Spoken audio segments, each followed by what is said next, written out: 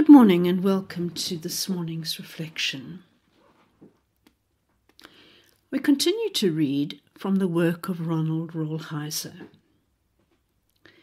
And in an essay entitled Crying Out for Real Community, he says the following: I clipped a letter out of a magazine, and a lady was explaining why she had trouble accepting the Christian faith. And she wrote, "Do not talk to me of God, or come to my door with tracts, or stop me in the street to ask me if I am saved. Hell holds no threat more agonizing than the harsh reality of my life. I swear to you the fires of hell seem more inviting than this bone-deep cold of my existence. Neither speak to me of church. What does the church know of my despair? The church barricaded behind its stained glass windows against the likes of me. Once I heard your pleas for my repentance, and I sought a fellowship of faith within your walls.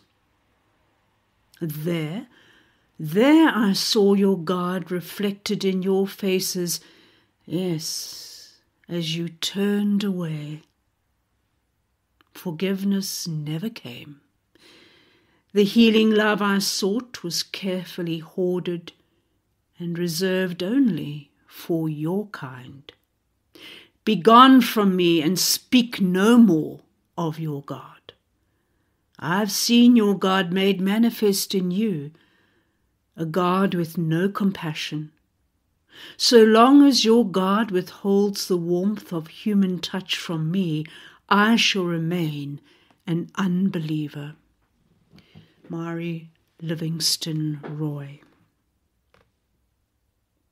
Wisdom lies in simplicity. This letter is powerful because it is simple. When we do not experience the warmth of human touch, in the end we will not believe the gospel. This is so true. Ultimately, we cannot even honestly preach the gospel when we cannot offer community to those to whom we are preaching. We cannot preach it honestly, not because people might look at our lack of community in our lives and say, well, you aren't practicing what you're preaching, but because when we cannot offer community to people, we put them into a position whereby hearing the gospel, they find themselves in an intolerable but hopeless situation.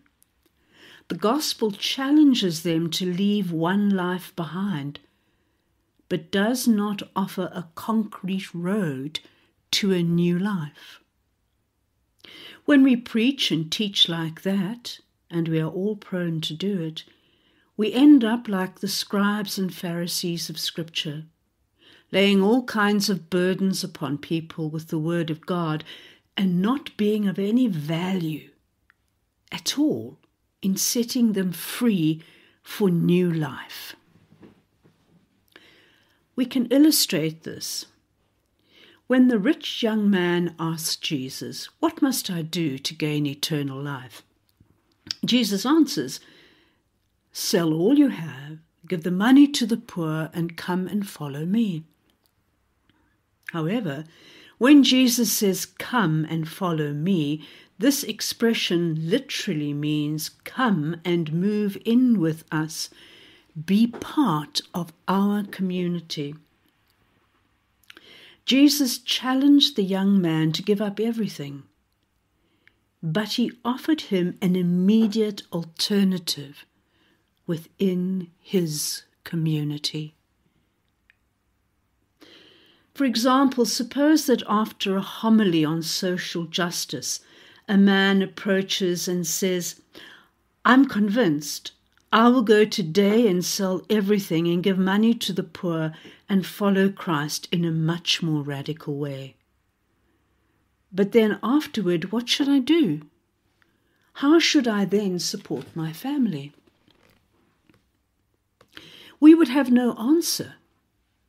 We could not tell him, as Jesus did, come and move in with us. We could not concretely offer him a community that would absorb and support him and his family. And so the original homily on social justice contains an element of dishonesty. We might be challenging, but not offering a real alternative. We might make people feel guilty, but not offer them a way out. And this holds true for a lot of our preaching. For example, sexual ethics. There was a lady in her late 30s. She was in her own way a sincere and committed Christian. But because she was unmarried and lonely and unable to find deep faith, emotional and effective support, she was prone to sexual affairs. And she in no way justified these morally, but she did justify them emotionally. Simply put,